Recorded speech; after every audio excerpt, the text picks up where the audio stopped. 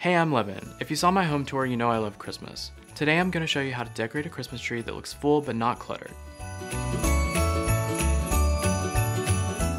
First, I like to organize my ornaments and have them at the ready. I've created a stand that I hang them on so that I can see everything. I like to start at the top of the tree and work my way down, one branch at a time, from the inside of the tree to the outside of the tree. I like to do this so that I'm not constantly hunting for an empty space to place an ornament. Remember, don't let your ornaments touch. This is a great way to keep the tree from looking cluttered. I recommend using different hook sizes. Larger ornaments often look better on longer hooks, and smaller ornaments look better on shorter hooks.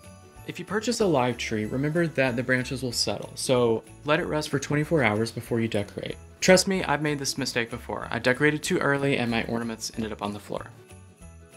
Remember, you don't have to put everything on the tree. With this tree, I've chosen to let the ornaments shine, and I haven't covered it up with garlands or ribbons. Remember to edit.